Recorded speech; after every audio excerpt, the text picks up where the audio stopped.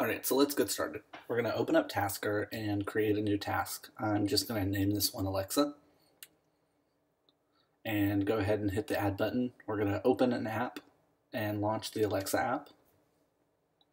We're going to add a new task. This is going to be a plugin for AutoInput and create an action. Under configuration, we're just going to do the easy setup. Here we're going to launch the Amazon Alexa app and then go ahead and add that selecting field from AutoInput. And this takes a few seconds.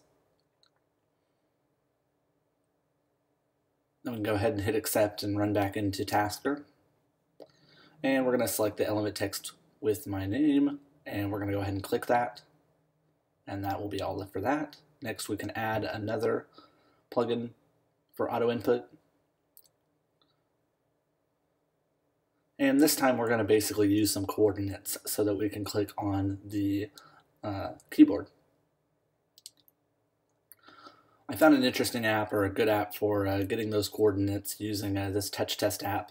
Essentially what I do is just find the coordinates or where the button is on the screen and then tap that similar location inside the touch test application. In this case it's 668 by 1131. For our XY coordinates, and we'll go back into Tasker and we'll add those. Go ahead and click OK and add that. Next thing we're going to do is we need to actually input our text. So we're going to go in again to Plugins, AutoInput, and this time we're going to select our action is going to be write.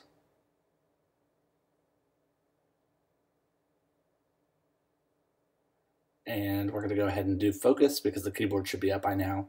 And we're going to put in a variable. This is going to be AR message. This is what AutoRemote is going to send or set as a variable for the message that is sent over its web interface.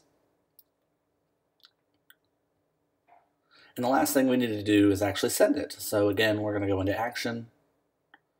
We're going to do it again. We're going to do click on a point. This time we're going to actually click on the little send message icon.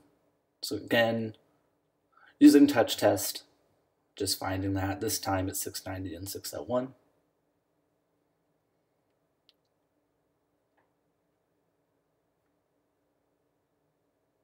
And then lastly, setting up the profile. We're going to go into event, and then we're going to do a plugin. Going to go to AutoRemote.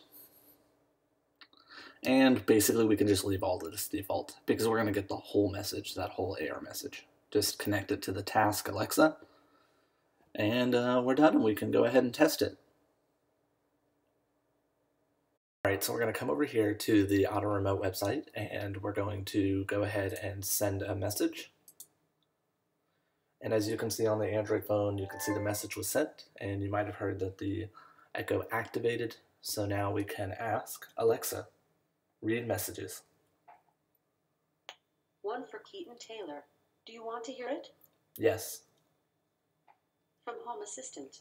This is a test message from AutoRemote Web. Received just now. And there we go. So I hope you got something out of this video. Don't hesitate to leave any questions or comments you have down below. And thanks for watching.